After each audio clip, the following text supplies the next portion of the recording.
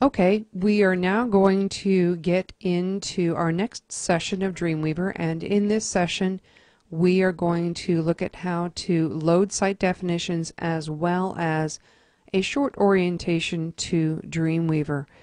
To work with Dreamweaver, it is always best to load your site definitions because they help you manage your files as well as FTP over to the server. So here I have started Dreamweaver. On the right hand side I can see that I've got icons such as desktop, computer, etc. These are pretty typical. Notice also I've got this yellow icon for my desktop item, another indicator that I have not really loaded my site definitions. On the right hand side I could click on Manage Sites, or I could drop on the drop down list and go down to Manage Sites. Or even alternately, I could come up to the main toolbar and click on Manage Sites. Any of those ways will get you there. Now if I want to go ahead and bring in a new site definition, and again I happen to have multiple site definitions here, that's fine, but we're going to bring in our MSET site definition.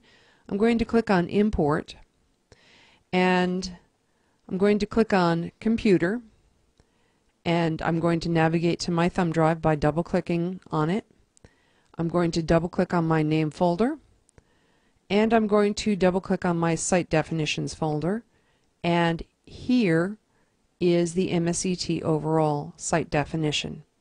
I'm going to click on Open. It's going to look at the cache, and I'm going to click on Done. And that's it in terms of loading site definitions. Now notice that when we first load our site definition, it opens as a collapsed folder. All I need to do is click on the plus sign, and that will open up my content so that I can go ahead and start manipulating it. The other thing I would like to do in this particular tutorial is just review some general Dreamweaver outline pieces. The primary work screen for Dreamweaver is this large window right here.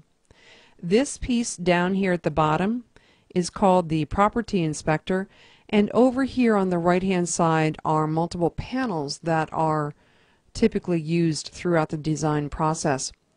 Taking a look up here, this is pretty typical when you first start Dreamweaver, particularly CS4. It starts you into the designer mode. I happen to like to switch to the classic mode, so I'm going to go ahead and do that now. And notice that it brought all my files towards the top of this right, and it dedicated a fair amount of space down here to these CSS styles. I'm going to be using these CSS styles quite a bit throughout my design process, so I like to have a nice large space for them. I can shrink and increase the window sizes as I would need to. And basically, those are the biggest things to get oriented to at this particular moment. We're going to learn more about the details of how to manipulate and use Dreamweaver in our next video.